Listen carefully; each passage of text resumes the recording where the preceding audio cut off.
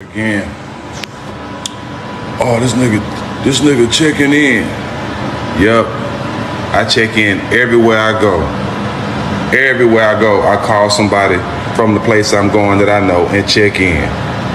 I want to come home to my family and I love my life. Oh, you 44 years old? Yeah, I'm checking in. I'm checking in with my people. Out of respect. I fear no man.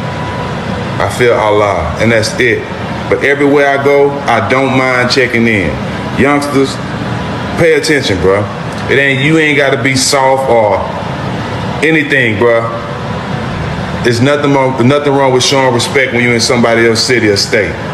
I always check in because I know real ones everywhere. And it makes me feel safer. I care about my life and I'm coming home to my kids and my family. Bet that.